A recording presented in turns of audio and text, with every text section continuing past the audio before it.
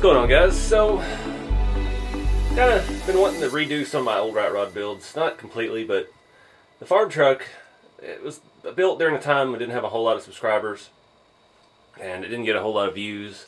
And honestly, it's actually one of my better platforms. It has a lot of usable suspension movement. It's very nicely balanced, and it was actually pretty quick. And it was very fun to drive, and I haven't had electronics in it in well over a year, maybe two. And yeah, decided to make some changes here. So I've got all these new tires and wheels and stuff that's come out since from RC4wd drive, and I want to try some of this out. A couple issues we'll talk about here in a minute. The main thing with this was the body. So I just used the Modern Masters metal paint, iron oxide paint, and this is the 3D printed body I got from Shapeways, M Designs, M Customs.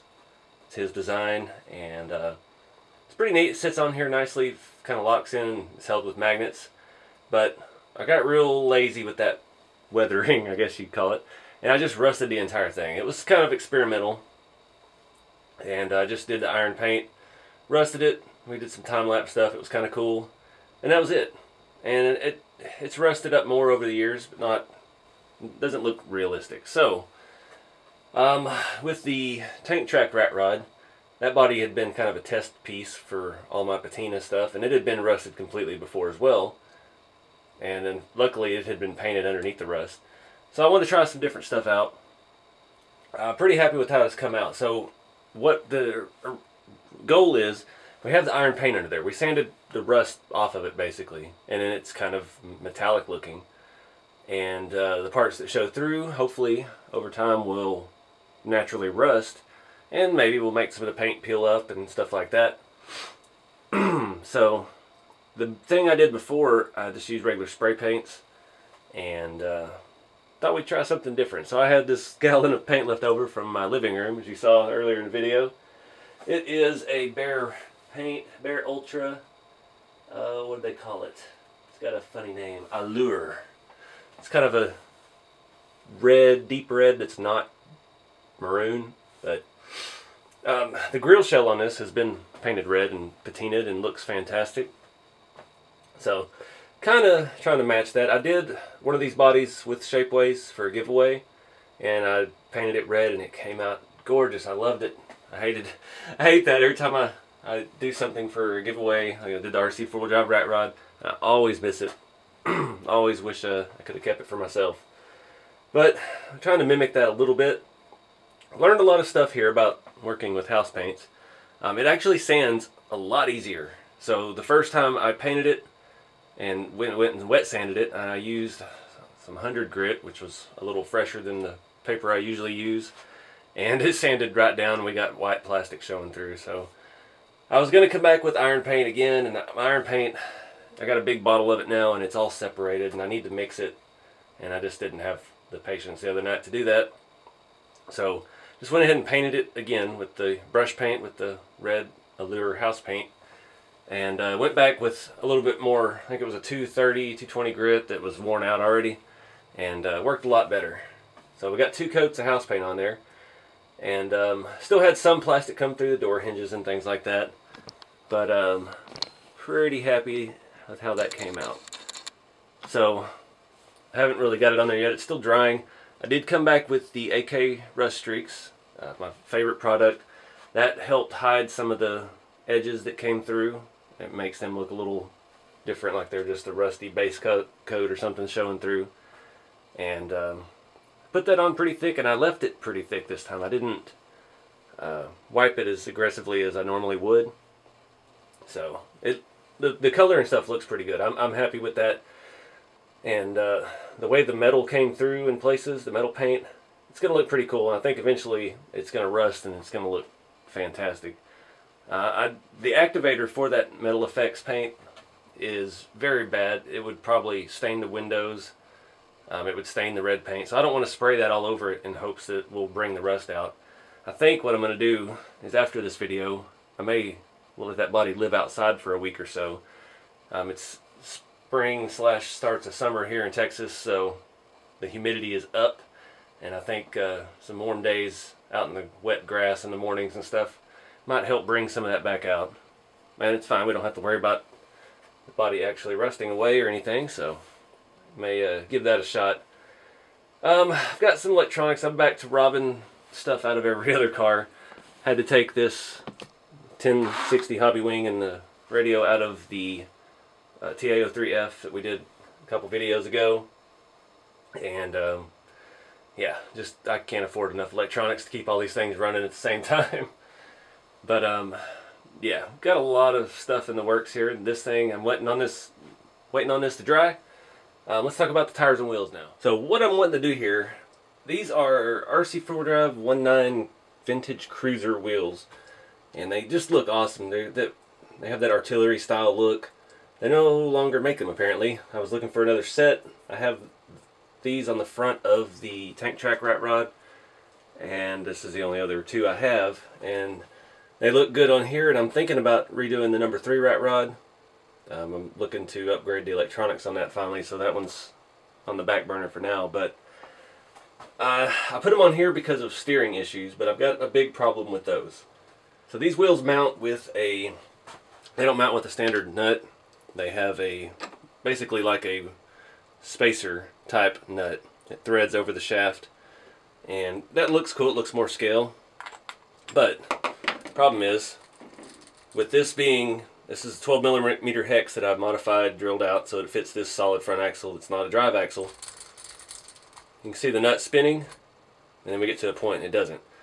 So under forward rolling, forward movement, it's going to lock up on us, which would be great for burnouts, but not great for actually running the thing. And I've combated that on the other one. I've got a 3D printed adapter in there with some bearings and stuff like that, but I don't have any more of those things. So I've got my modified 12mm hex and some washers and all kinds of ghetto stuff that makes this work on the rat rods. I could Loctite the snot out of it and let it dry just out far enough and hope that it holds, but the wheel's going to move around. It's going to catch that nut eventually and tighten it. So what I'm thinking here, I've got these different tires and wheels that I've put on the rear.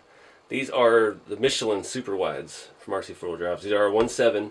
They're a very wide tire, very scale on-road tread, and I've got them mounted on the RC4wd drive 1.9 rally wheels. These are the Chevy style rally wheels that come with the chrome rings. I don't like the chrome ring look for this purpose, but I've got them on the back here. They look fantastic. I think I like them on the front too. So I've got another set of them that came in. I don't have any more of these wheels, but they look great on the number 3 and on this rat rod. So I don't know yet how I'm going to do all this, but these will bolt with a standard lock nut on the front. Causes another problem though, and I'll show you that. Let me mount them up. So the main problem with those up front is the width, and it's going to limit the steering quite a bit. You can see we're already hitting the headlight, and there are some issues with that too. When the suspension's down, the arm on the knuckle here hits that anyway, but the suspension's never all the way down, and you don't even notice it really while driving. But it's going to limit the steering more, which is not bad because we do have a tiny little cheap $6 micro servo in there that is horrible and barely has any throw and can barely turn the skinny tires, so it probably barely turn these.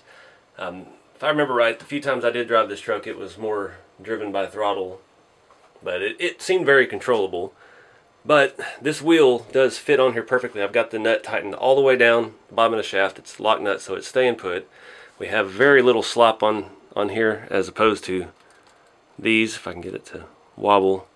This one, well, it's on there a lot better anyway. And I like that look of the fat tires all around. And this thing's kind of a bomber, man. We'll see here in a little bit. We're going to get it out and drive it. But I don't really know what else to do. I could add some more spacers in there, buy us a little bit more steering. I really don't want to lose the headlights. The headlights were what started this build. Those are commercial air nozzle tips for a giant 3-foot long air gun to blow stuff out.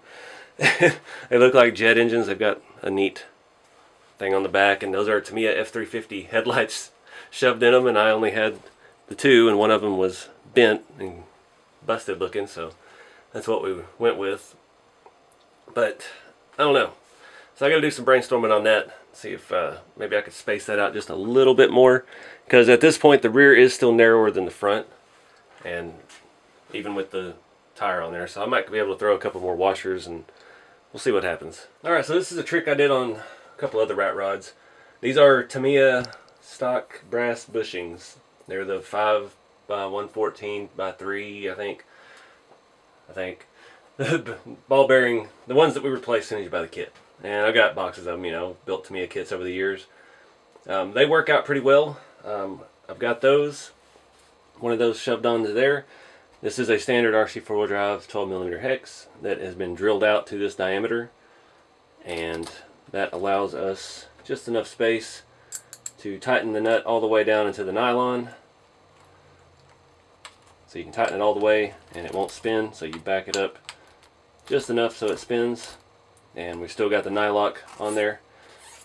We've still got enough steering. The servo is fully extending, so I think it's going to be about the same as we had. I don't know why I'm just digging the fat tire look.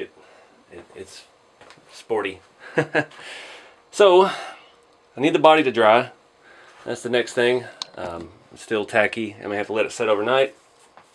And the way this works, I usually hook the electronics inside the body, and then the battery, just kind of a free-for-all. We need to tie it to something and hope it stays in place while we drive and not pull the body off.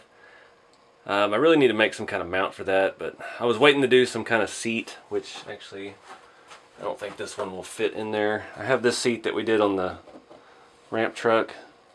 We might cut that down a little bit, see if we can, oh, I riveted it. Look at me. I might try and cut it down and see if we can stuff a battery in here and make it fit somehow. It may be way too massive for that. I don't know if I have any more of this material for my seat cover, which would be cool if I did. I do. Alright, well, let's see what we can come up with for a battery / bench seat.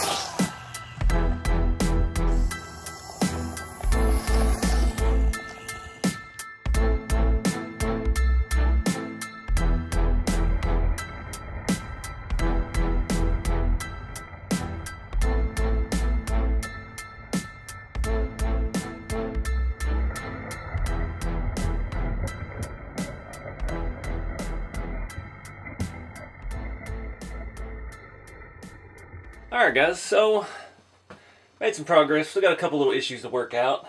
I like the tires and wheels. I had one fall off there at the very beginning.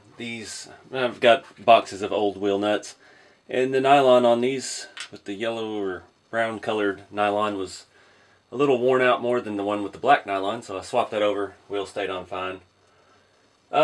Major issue, the body still won't stay put. I've got magnets on there. It's not holding the front. The back I got an easy fix for. The front I haven't figured out yet, so we're going to work on that next time. Another issue, the steering. I've got a little dinky cheap servo in there, and it's only held in with one screw. And it worked its way loose, so hit enough bumps and the entire servo would pivot, and then you could only steer one direction. See, the servo just moved there, so now it's centered and the wheels are off.